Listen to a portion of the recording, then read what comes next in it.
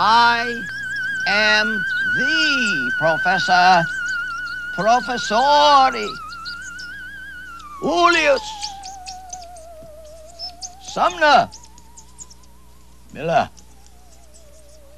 And in this castle, I do strange things amidst strange things. We were last engaged with what I call the paradox of forces. Paradox, dilemma, very doubtful thing to consider. I put 1,000 grams on this scale, and it reads 1,000 grams. If the system is at rest or moving uniformly up or uniformly down. If I put 2,000 grams on it, it reads 2,000. If the system is at rest or moving uniformly up or uniformly down. Now, before I forget it, I want to say to you why your knees buckle when the elevator starts up and why your belly feels empty when it starts down. Let me put you in that elevator again. Here you are in that elevator. Looks like me a little bit. When the elevator is on the ground floor at rest, I push on the floor with my weight. The floor pushes on me with an equal force. Now when the elevator starts up with an acceleration, an extra force is needed, and my knees buckle.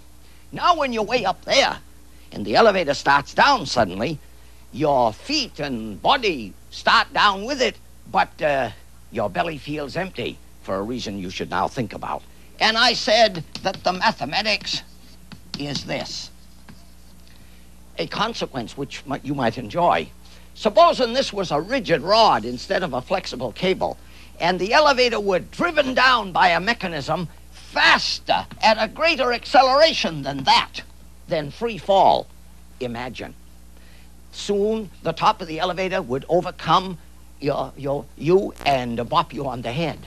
Now, that's interesting, isn't it? One other thing, supposing the cable broke, the acceleration would be free fall and you would be weightless. All enchanting things. But now, what is the paradox?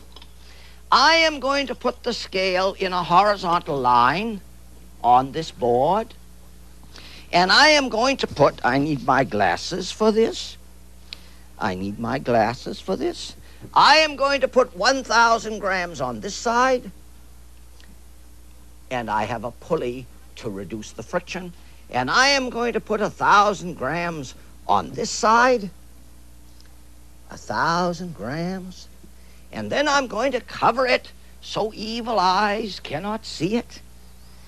And so what do I have? 1,000 grams pulling to my right and 1,000 grams pulling to my left, and I'm going to represent the picture on the board, and you will see where the dilemma arises.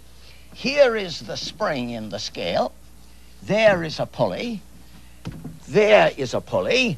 Here I have put 1,000 grams, abbreviation GM period, and here I have put 1,000 grams, GM period. And so what is the problem? Well, the problem is obvious. I have 1,000 grams pulling that way and 1,000 grams pulling that way.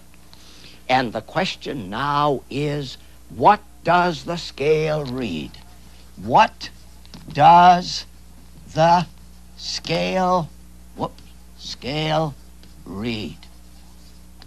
And I'm going to offer you some possibilities.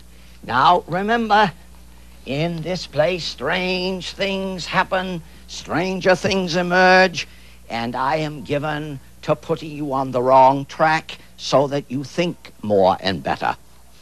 I say as follows. Number one possibility, 1,000 grams to the right, 1,000 grams to the left. Oh, it reads 0 grams. No.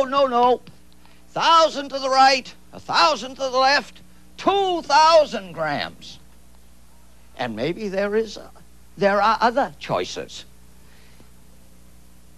And I think it best to leave it for you to contemplate until we meet again. And are you not agreed? Are you not agreed that this is an enchanting question to which we must address ourselves? and I thank you for watching.